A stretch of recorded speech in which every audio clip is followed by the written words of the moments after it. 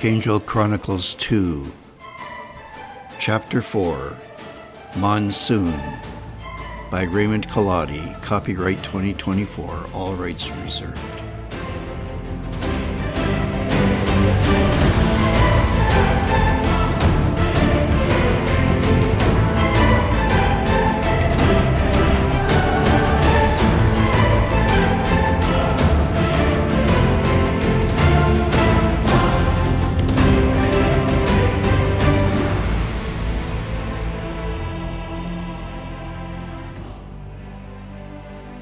We made our way back to the palace. The heat of the day had reached its peak. The very effort of breathing sapped all energy from our very bones. Not a single man, woman, or child, or beast moved in the fetid air. The skies were empty of birds, and on the ground, dogs, cats, and even monkeys in the trees would not move from the shade. We lay in our litter, motionless, covered in sweat, as our bearers struggled to keep moving on the road back to the palace. All the freshening sea breezes had stopped, and the waters subsided into a glassy smoothness. It was as if all the world was holding its breath. "The heat," said Camilla, wiping her brow. "Is it always like this in the summer? How do your people thrive in this weather?" "We tolerate the heat at this time of year, my lady, because we hope the gods of the winds and the rains will soon fill the air with refreshment. I sense it now. You shall see. A great change is coming." I looked to the south. A dark line of billowing clouds was growing ever closer. Soon they were overtopping us and casting long shadows. The sunlight shifted from a harsh glare to a soft greenish hue filtered through the cloud tops. I gave an order, and our litter stopped. I got out and faced the south with my arms wide open, then turned to my guests. "Come, my ladies, see and feel the power of the monsoon gods. We are to be delivered from the oppression of the sun. Come out and embrace the transformation which is upon us." We stood in front of the litter, facing south. A rushing sound in the distance, accompanying the towering and roiling rain clouds, grew ever louder, and the air changed. A great wind flung the curtains of the litter open, flapping the drapery like flags in a gale. I began to dance, flinging my arms to the heavens as the great wind swept by us, stirring the earth, the waters, and the heavens before it. The heat fell away before the wind, and a delicious coolness filled the air, lifting the spirit of men and beast alike. The earth had exhaled its life-giving breath at long last. Sophia stood, turning in circles, looking to the sky as massive white clouds with dark black bottoms shrouded the sun. Lightning began to flash, and the deep growl of thunder rumbled up through the air. Camilla lifted the folds of her garment over her head, shivering at the sudden drop in temperature. "Great King, what is happening?" she exclaimed, hands to her face. The rains began, drenching all of us. All thoughts of the oppressive heat were now a thing of the past. "Vayu has sent this gift, my friends," I said, laughing around like a child, splashing my feet in puddles and opening my upturned mouth to taste the rain. "This is renewal. This is life. This is nourishment from the breast of the gods." We re-entered the litter, drying ourselves and laughing together. "Great King, tell me about these winds and rains," said Sophia. "These are the monsoons, my lady. The god of the rains and winds, Vayu, sends them to us each year at this time, after spring turns to the heat of summer. but we never know exactly when they will appear. Seers and wise men watch for the signs. We have been expecting them. My royal peacocks in the garden of the palace have begun their courting. The stately dance of the males around their mates comes just before the rains begin. We live in the grip of the rains, my ladies. Our land and people rejoice in the coming of the monsoons, or spend the rest of the time waiting for its return. The harvests depend upon the rhythm of these rains. In our lands, great king, our great river, the Nile, swells and floods in the summer, bringing water and silt to replenish our crops. So it has been for ages and ages past, said Sophia. Such are the rhythms of the rivers of life. But the clouds can be fickle and may tease us, I said. Sometimes the clouds break up.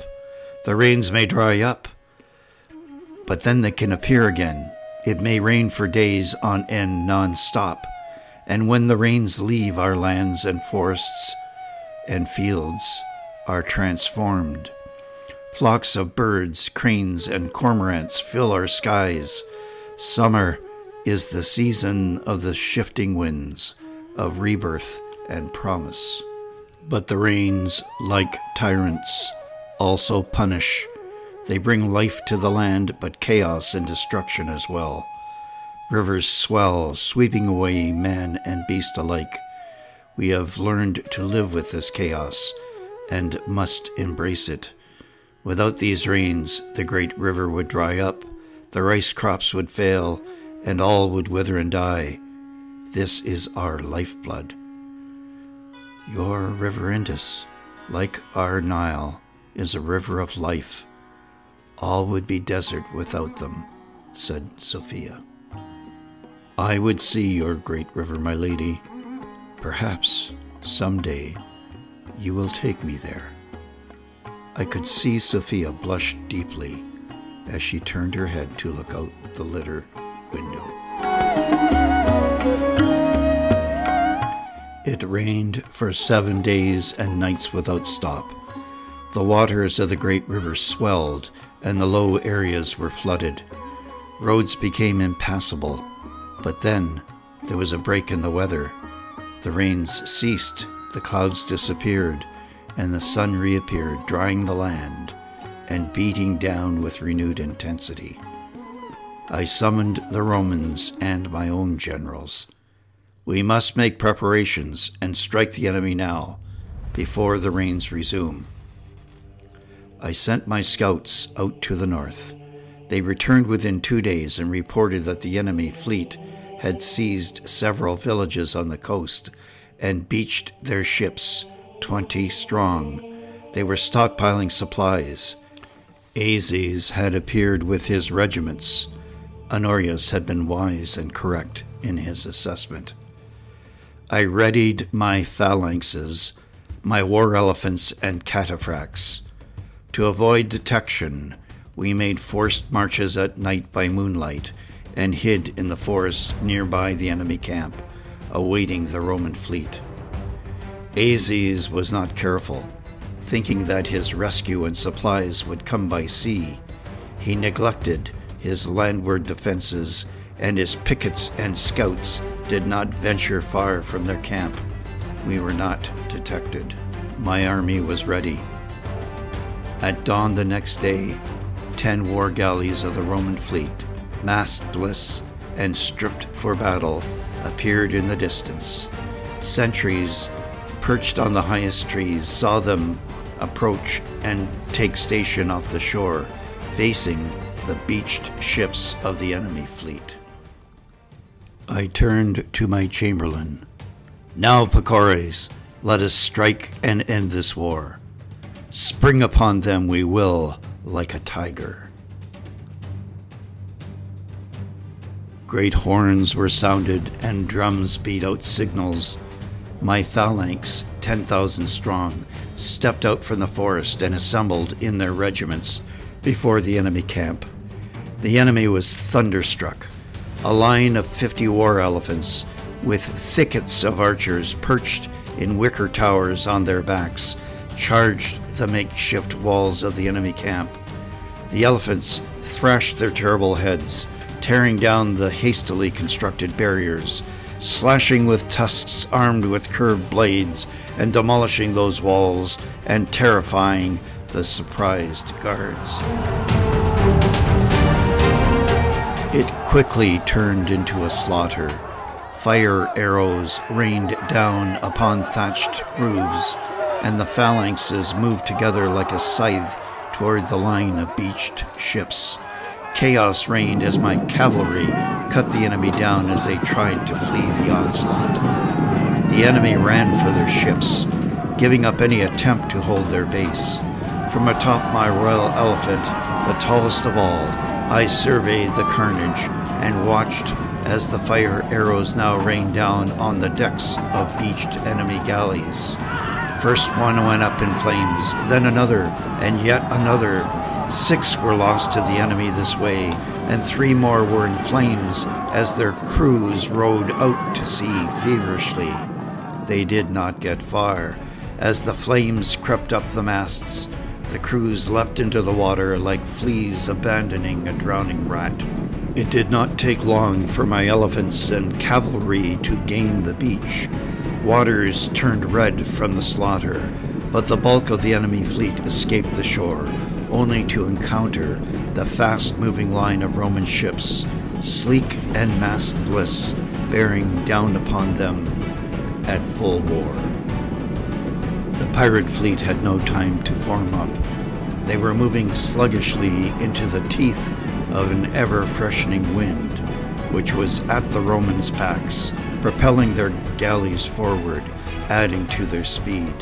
The well-drilled crews drew their oars in unison, accelerating to top speed. Distant drums from the Roman ships sounded cadence, and they swept in at full ramming speed. 3 of the Roman ships were through the gaps in the pirate line in a flash, where they stopped and pivoted 360 degrees.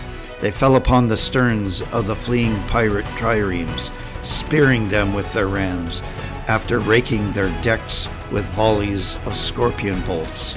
6 pirate ships sank by the stern quickly, leaving no time for their wretched crews, chained below deck, to escape.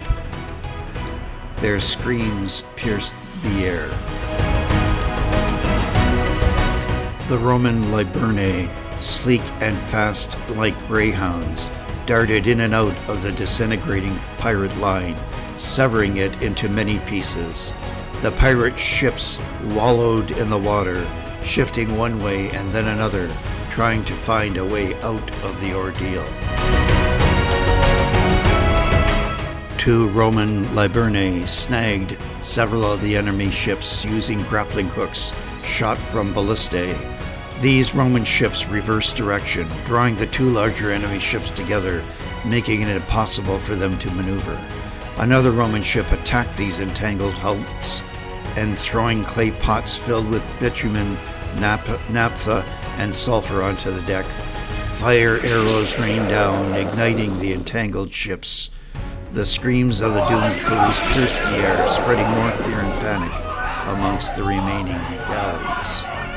One by one, the remaining enemy ships made a run for the open sea, pursued by the swifter Romans.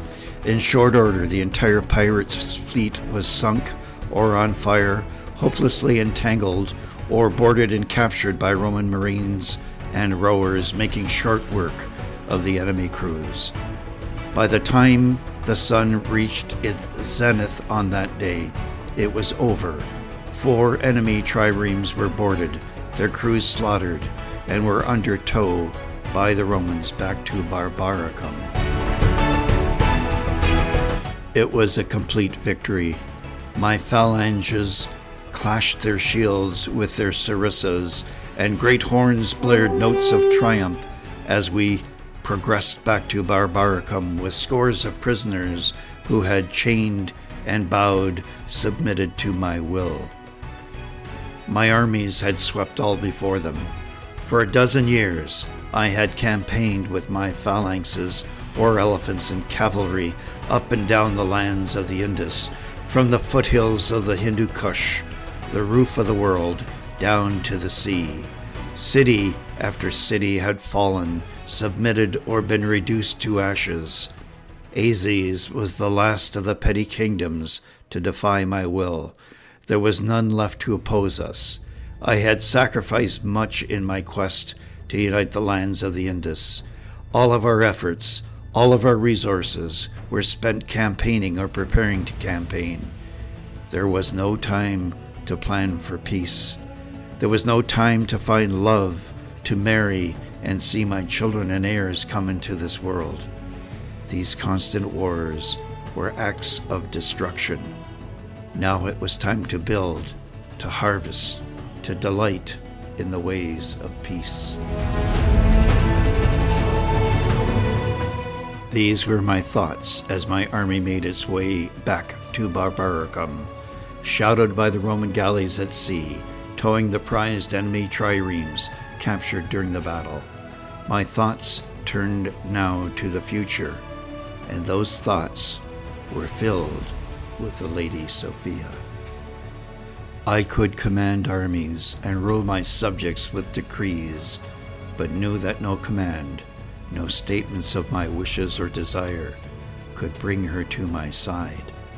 She had to be won over, and I ached to make that happen, while knowing at the same time that it may never come to be. I rode atop my great white war elephant, Piku, as we passed through the gates of Barbaricum, now thrown wide open to welcome us. The streets were garlanded with flowers and silken banners as we marched through, parading the captured prisoners, chained and miserable, behind us. Up the narrow streets we marched, drums sounding, hobnailed boots beating out a cadence on the cobblestones. The buildings alongside the route of our parade were festooned with many colors, but the populace stood sullen and silent, arms folded, watching our progress. It would take some time to get them used to being ruled by a new overlord. The Roman fleet arrived with 4 captured prize ships of the enemy fleet. They anchored, and their crews came ashore. I sat waiting for them atop my elephant. The marine cohort marched its way up the streets from the harbor. My courtesans and Sophia, dressed in dazzling white gowns, fluttering agreeably in the wind, and her formidable guardian Camilla bowed as they passed before me. We all turned to wait the arrival of Honorius, riding his horse, but something was wrong. The tribune, Callias, walking bareheaded, approached us with downcast eyes. Behind him were 4 legionnaires, each carrying a handle of a stretcher, bearing a prone figure, dressed in armor and wrapped in a red military cloak. The long line of Marine legionnaires marched behind the stretcher, somber and silent, carrying their commander, victorious but stricken in battle. Sophia let out a cry and ran forward, followed closely by Camilla, who seized her arm and held her back. Sophia turned and buried her face in Camilla's embrace, collapsing in sobs. Servants ran forward to help the Romans and Greek women back to the palace. I commanded my war elephant Piku to kneel as the procession pulled up. I descended from my mount and went over to the stretcher. Honorius lay unconscious but alive. His chest was heaving, and he was struggling to take in air. The shaft of an arrow protruded from his armpit, and I heard a sucking sound as he attempted to breathe in. This was serious. It was a punctured lung.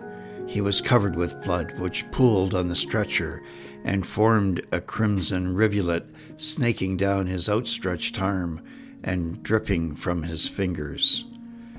"Procures, send for our physicians," "See that they do all they can for this valiant commander," I called.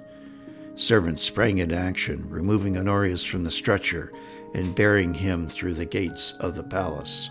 I looked to Callias. He was stricken with grief. His blackened face was streaked with rivers of tears and sweat. "Callias, take heart, my friend. Your commander is still with us. My best physicians, skilled in treating such wounds, will administer to him. Come, all is not lost, for today we have won a great victory.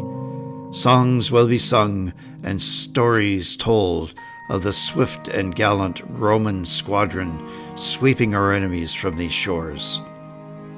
Callias looked at me and nodded, too spent and emotionally drained to say another word. For 3 days, Honorius teetered on the edge of the netherworld. I visited him often and did my best to comfort Sophia and Camilla. They would not leave his side. My physicians did manage to cut the arrowhead from the wound. His lung had indeed been pierced, and although the wound was cauterized and sutured with great skill and dressed with honey and propolis, his life hung in the balance. It was a grievous wound, and Honorius would never regain his strength and vigor, even if he survived, nor would he ever be able to wield a sword with that stricken arm. But there was still hope of a recovery. I realized Honorius was more to Sophia than a mere patron and sponsor. There was an emotional attachment which drove her to remain at his side day and night. Thoughts crossed my mind. What connection did these two have with the legate? Was he her lover? That did not seem to fit. More than that, I thought. No, it was more than that, I thought. Honorius was fatherly and had been concerned for her in ways that differed from that of a grandee and his concubine. But I kept these thoughts to myself. I visited Honorius's room in the morning of the 4th day. He had rallied during the night and was sitting up in his bed, conscious and propped up by many pillows. He was weak but alert. Camilla stood beside him, spoon-feeding him broth from a bowl. Sophia was on the other side of the bed, dipping a cloth into cool water and wiping beads of sweat from his forehead. "I'm grateful to see you well, my lord. It seems that it is not yet your time to take the ferry over the river Styx to the realm of shadows." Honorius, pale and pallid, coughed weakly. This made him wince in pain. With effort, he raised his hand and nodded his head. "I have your surgeons, great king, and they are indeed skilled in cheating death. I'm in your debt." I smiled. "My surgeons are not the only reason for your return from the land of the living, my lord. You are being attended to by the most beautiful nursemaids in 2 empires," I said, gesturing to Sophia and Camilla. "I am sure you would never leave such beauty for the land of shadows." Honorius managed a muffled laugh, which set off another round of coughing. "You must be patient, my lord. Take your rest. Your ships and crews won a great victory this day. Aziz and his forces have been destroyed. The pirates are no more. The sea lanes are open. We will await the trade fleet from Egypt." "Then my mission is accomplished," whispered Honorius. "Callias has told me how you refused all of his entreaties to take cover behind the shield wall and lead the charge when your ship boarded the enemy triremes. You should not have done this." "One must lead from the front, great king. I cannot take cover when the contest is in doubt. You know that the great Alexander himself always led from the front," said Honorius, in a voice I could hardly hear. I nodded. "Yes, even Alexander was foolhardy. The histories say that he suffered a similar wound mounting a battlement here in our lands 300 years ago." Honorius smiled. Comparing me to the great conqueror does not in the least diminish the actual pain. My doctors can give you an extract of opium to lessen it, my lord. I will summon them. Honorius held up his free hand. No, great king, my mind must be clear. There's still much that needs to be done to prepare for the trade fleet. Ships must be sent out to search for them and bring them to this place. We must discuss the custom duties that you will impose and how our money and goods will be exchanged. All in good time, I said. You must gather your strength. Your able tribune Callias has already sent out your scout ships. In a few days' time, we will move the army up the river to my royal city of Minnagara, and you will be more comfortable there. I took Sophia aside. You know, my lady, that he has suffered a grievous wound. It will take time and patience to recover. My surgeons tell me he will have limited use of his sword arm, and there's still great risk of infection from the wound in his lung. Camilla joined us as I was speaking. She spoke up. This will not sit well with him. He is a man of action. All his life he has made things happen, putting things in motion. It is not in his nature to sit back and watch things unfold. Then his greatest trials are before him, I said. Sophia bowed to me. Thank you, great king. Your doctor saved his life. We will do our part to nurse him to health.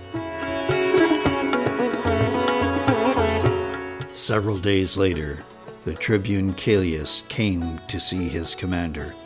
My servants were making preparation to remove my court to Minnagara, the new provincial capital. Honorius was still weak, but stable, under the care of my physicians. He was in good spirits and sat up in bed, attended, as always, by Sophia and Camilla, who doted on his every need. Callias entered the room and stood before his commander, holding out his right arm in salute. Ave Caesar, and hail his imperator, Paulus Fabius Honorius. Ave Caesar, replied Honorius weakly, raising his left hand. What news of the fleet? Callias, having now rested and wits recovered, replied, Dominus, our ships have crushed the enemy. 4 of their number now lie in the harbor captured. They're being refitted, and even now the new crews are being readied to man them. Honorius turned to me. Great King, you now have a battle fleet at your disposal to keep the sea lanes open. Another painful coughing fit intervened. He laid back on his pillows, exhausted. Camilla brought a bowl of hot water laced with camphor to heal his breathing. Honorius gestured to Callias to come to his side. He grasped the tribune's forearm with his left hand. You've done well, Callias. Your service here will not be forgotten. I will send dispatches to the Emperor himself. You are destined to command more than a marine cohort. Draw up these orders. During my convalescence, you are in command not only of the cohort, but the squadron as well. On behalf of Caesar, I pass the baton of Imperium to you. Use it wisely. Your orders shall bind all Roman forces in these lands. I am honored, Dominus, replied Callias. And what news is there, Tribune, of the trade ships? Our swiftest scouts have been sent out, Great King. They are expected back today. Rolling thunder rumbled in the distance. Thick clouds piled high into massive canyons rolled in from the sea. The bellowing cloud tops, illuminated brilliant white by the westering sun, battled with dark and somber shadows below. The monsoons had returned.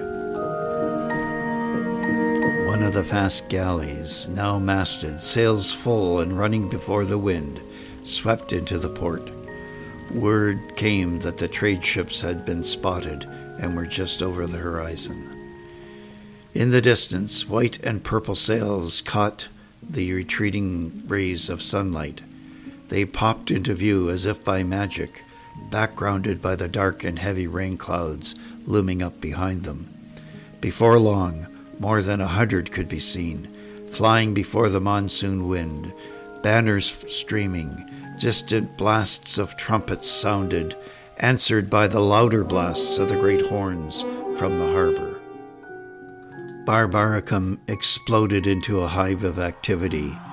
Masses of men, women, and children ran to the harbor to welcome the trade fleet, shouting and cheering, jumping and dancing with joy as the first raindrops began to fall. Gone was the sullenness of a conquered population of only a few days ago. Here was prosperity, here was hope, here was the expectation of better things to come.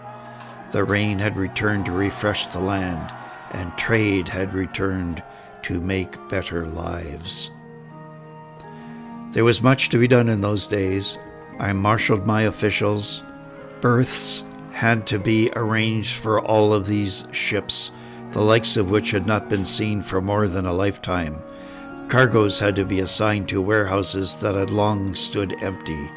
Inventories had to be taken and commerce organized. It was time to assemble all the people, our allies, tradesmen, Roman and Greek, merchants and servants, to bring order to the sudden deluge of trade. It was time to make a show and to assert my authority. I ordered all the Roman traders to assemble in the public place below the palace. All my courtiers, dressed in their finest silks, framed one side of the square. My best phalangists, armor gleaming, sarissa standing upright at attention in a dense thicket, stood to another side. A row of war elephants, painted blue and red with polished bronze armor sparkling, stood on another. I stepped forward onto a raised dais in the center of the square and faced the foreign traders. In the first row of the Romans sat Sophia, Camilla, and the tribute Callias, Strabo, and Nicanor. They were flanked by a multitude of captains and leaders of the Roman-Egyptian trade fleet, and then a multitude of sailors, servants, and slaves who had come to see the spectacle.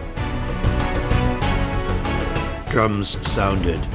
I lifted my arm, and heralds came forward to repeat my words in Greek to the crowd. I lowered my arm and pointed to my side. Let the scribes come forward and record for all to see the laws which I now proclaim. Let these statutes and ordinances be inscribed on the tablets and placed in the marketplace here and in the royal city of Minnagara, and throughout all the lands of my kingdom, from the shores of this sea to the Hindu Kush, the roof of the world.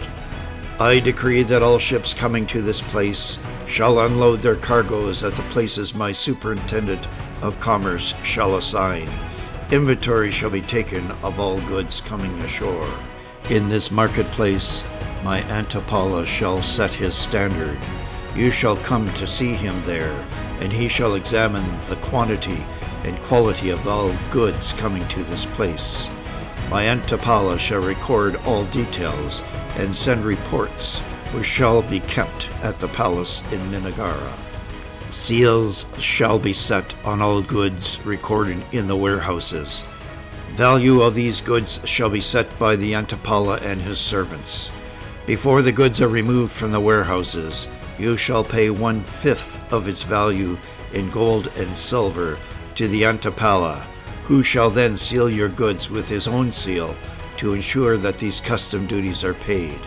Only then shall you be free to move the goods from their warehouse here and send them by barge upriver to my royal city of Minnagara. At the royal city, my superintendent of tolls shall be present and shall be found under his banner inside the gates of the city, along with his servants. There you shall take your trade goods under seal. He shall inspect the seals and ensure that no goods have been removed en route.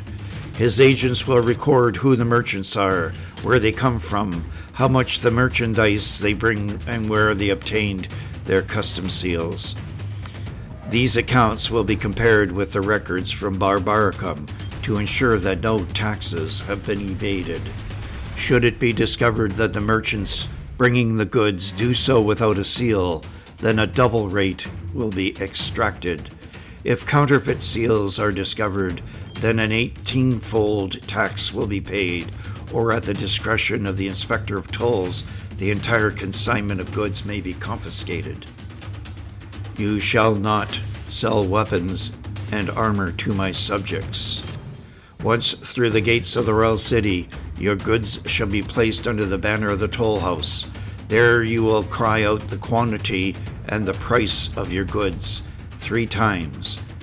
Anyone at the place of the toll house banner may purchase the goods at the declared price. If the goods are sold for the stated price, then the tax will be collected. If not, tax will be paid on the declared value. I, Gondophares, Gaspar of the House of Surin, King of Kings and Lord of 1,000 castles, declare that these laws to be just before all presents. Hear and obey, and you will prosper. Disobey, and you will pay the penalty and be banished from these lands. So I have said, so let it be written, so let it be done. The days and weeks passed swiftly. The Romans and Egyptian merchants followed the codes I had laid down and moved their flood of wares to the royal city. A great emporium, second only to that of Alexandria, swelled with trade goods, and cargoes from all over India and as far away as China filled the marketplace to be bartered and traded in turn for the newfound treasures from the West. My officials kept track of all that transpired, and my chamberlain Pacorus read their reports to me. Roman cargoes are greatly sought after, Great King, said Pacorus one day. The Roman merchants bring perfumes, glass vessels, and expensive silverware. Their workshops have developed ways of making crystal clear glass that is colored into beautiful hues. Roman artisans are skilled in glass-blowing methods that allow thin-walled vessels to be created. These are far better than those produced in India and China. But with the greatest treasures brought by the Romans, and which is sought after by our traders, is the red coral from the inner sea. This coral grows in branch-like patterns that look like bushes. When brought from the sea, it hardens into a smooth material that displays many colors, from pink to deep red. These branches are cut and polished to produce precious, valuable stones. The Romans say that this red coral comes from the blood of a female monster named Medusa, who was slain by the Greek hero Perseus. When Perseus severed her head, drops of blood fell into the sea, from which sprang the corals that hardened to stone when removed from the water. Our seers believe the coral to be a powerful talisman for warding off dangers. I have seen these coral stones. They are of great beauty. Issue a decree that the stores of this red coral be purchased and stockpiled in our royal treasury, I said. Our merchants also trade spices and drugs and bdellium, nard, and lycium from the Himalayas, costus from Kashmir, and silks from China, indigo dyes, turquoise, and blue lapis lazuli crystals. Each of these trades generates taxes. Our coffers have been filled, and your treasury overflows. But there is more, Great King. The wealth from this trade has blessed your people's prosperity. They grow happy. Never have I seen them so content. Never have you been so loved by your subjects, said Pacorus. You have no enemies, and your realm is at peace for the first time in generations. Can you tell me why it is, Picores, that now, when I have crushed my enemies and given wealth to my subjects, do I yet feel no contentment? My spirit is restless. I have no heirs, no wives to share my life with, and even if I did, my spirit would still not rest. I feel there must be more, another purpose or journey that awaits me. The tiger in the forest is never at rest, sire, he said. It is not in his nature. Did I tell you, Picores, of my tiger's dream, and of the light in the forest, the child at its center, and the invitation of the luminous being? What am I to make of that? Am I being summoned to another destiny? What do you think, my friend? Sire, my counsel is that you go to Taxila and consult the seers there. There you may summon the seers and scholars and discover enlightenment and your new purpose. It is beyond my power to discern. Yes, perhaps I should go, faithful friend and servant. You speak truth. Make preparations to return to the capital. I will now join the beautiful philosopher from Alexandria and her guardian in our garden. I long for solace and yearn for their companionship. Later that evening, in the palace gardens, illuminated by torches and the light of a full moon, I reclined at dinner with Lady Sophia and her protector Camilla close by. We were finishing the remains of a meal of the finest delicacies my servants could prepare, sipping on the fine wine the Romans gifted to us. Musicians, out of sight, played softly on their flutes and lyres.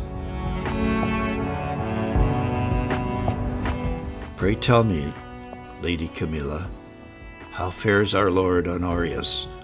Do his wounds heal? Can we send him anything for his comfort? I asked. A shadow came over Camilla's face. He is challenged, great king. He is not content to rest and strains against forced inactivity. Outwardly, his wounds appear to be healing, but his breathing remains ever difficult. I fear that inwardly there is trouble. His color is pale, and the cough remains even after these many weeks. His strength is not returning. He cannot stand or walk for long before collapsing with weariness. Your physicians have done all they could, but I fear it may not be enough. Sophia looked away, holding back tears. I will see him on the morrow, I said. I have news that may cheer him. I turned to Sophia. And I have a promise to fulfill to you, my lady Philosophia. Within a fortnight, we shall embark on the journey upriver to my capital, Taxila, at the foot of the mountains. There you will see the splendor of our great university and meet our outstanding scholars and monks. There you will teach in the rooms of our great libraries and university, as you did in Alexandria. I looked at Camilla. There, Lady Camilla, you will meet our holy people, servants of the Buddha, and we shall take Honorius with us, for they are skilled in the healing arts. The rainy season is almost over, and the mountain breezes will freshen the air. The journey is a long one, but we will go comfortably by royal barge. Honorius will have all the attention and attendance he shall need. I think this will raise his spirits, don't you? I gently grasped Sophia's hand. And my lady, perhaps we shall hear something of your Adam on the way. Sophia smiled, but demurely averted her eyes. I had a strange dream last night. At least I thought it was a dream. I thought I was awake. I looked out to the balcony. I heard the sound of wind and the flapping of great wings. A noble bird, an eagle, alighted on the stone railing. I sat up. Its eyes, they locked on me. I felt as if they were looking into my very soul. I felt a shock burning throughout my body. I could have been afraid, and I should have been, but I was not. I felt I knew this eagle. Somehow, it was familiar. Then with a leap and stroke of its wings, it dove off the balustrade. I ran over to where it had been, but there was nothing. She raised her eyes and looked at me. What does this mean? This is a message from the gods, I said. Something noble is coming. Pacorus appeared before us. He bowed to Camilla and Sophia. Forgive my intrusion, Great King, but you have a strange visitor. He claims to have come here from Taxila. He begs to speak with you. He is a Greek, and he has brought a young companion with him. Do you wish to see them now? A Greek? From Taxila? Not unheard of in the past, but very rare these days. Well, this may be interesting. Perhaps he has a new adventure for us, I said, looking to Sophia. See, he must have something to do with your phantom eagle. Pacorus returned with his charges. In strode a rotund, shaggy, black-haired, and thickly bearded man, dressed in a lavish red silk caftan. He was short, very stocky, with stout legs the size of tree trunks rooted to the marble floor. He wore snakeskin boots and carried a walking stick topped with a very large red gemstone. His thick neck was draped with gold chains, and his wrists cuffed with gold and bejeweled amulets. He wore large gold rings on each finger, set with rubies. A broad smile revealed several gold teeth that glittered in the torchlight. This extraordinary man doffed a red silk hat with one hand and swept it in a single motion off his head and swept the floor. He bowed deeply. He turned and bowed the same way to Sophia, who sprang to her feet, hands to her face, as she ran to this man, throwing her arms around him in joy. "Theron Simonides! Oh, the gods be praised!" she cried. 2 steps behind him was a tall, angular youth, with skin the color of copper. He stood quietly in the shadows, a broad smile showing strong white teeth. He was clad like a Scythian in gold scale armor, a red silk cape and trousers belted at the waist.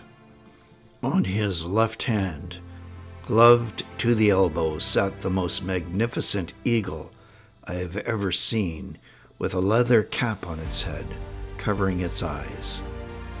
Sophia broke free from Theron and rushed to the boy. She grasped his shoulders and held him out at arm's length, looking at him up and down.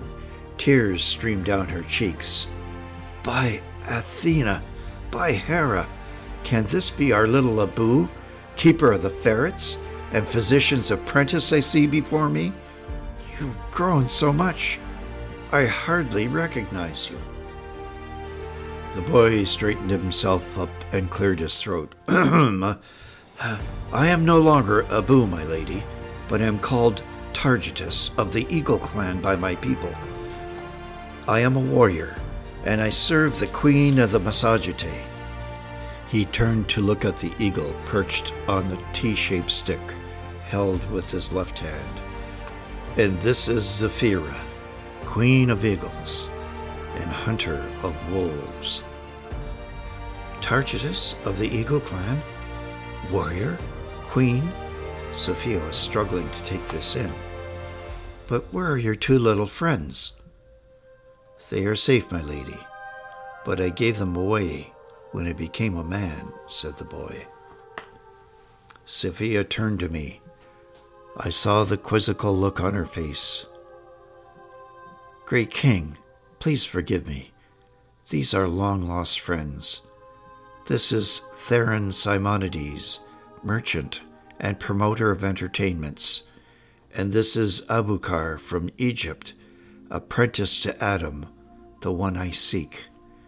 And this great bird, she turns to me with astonishment on her face, is the eagle I saw in my dream. It was no dream, my lady, said Targetus. I sent Zephyra to find you. I see through her eyes, and there you were. And so we have come. Sophia put her hands to her face and sobbed with joy. And what of Adam? What news of him? Tell me, she said. Theron stepped forward and embraced her. He is well, my lady. He is in Taxila and waiting there for you and the queen and the king consort of the Massagette host, along with some of their hand-picked warriors. Taxila? Queen? King consort? Has the earth shifted off its axis? Do the stars still journey across the sky? So much has changed. Sophia had to sit down. She looked at Theron, and her eyes glistened with tears. Is Adam the king consort? She said, voice quavering. Theron knelt at her feet. I will tell you all, gentle lady. Do not despise me when you hear of how I conspired to see him exiled. I did him a grievous wrong. He has come through battle, fire, and smoke, and the heavens themselves have sent messengers of light to bring him back to you. I vowed to take no rest until he is restored to you, and by Zeus, I tell you, this was all meant to be. Targetus turned to me. And these messengers shall summon you as well, great king. They will send a star, a wondrous light, to draw you to the west. You shall see, said Targetus, a look of ecstasy glowing on his face. I have beheld a child of light in a dream, I said, and a luminous being beckoning me to come to them. But where is this child? How do we find him?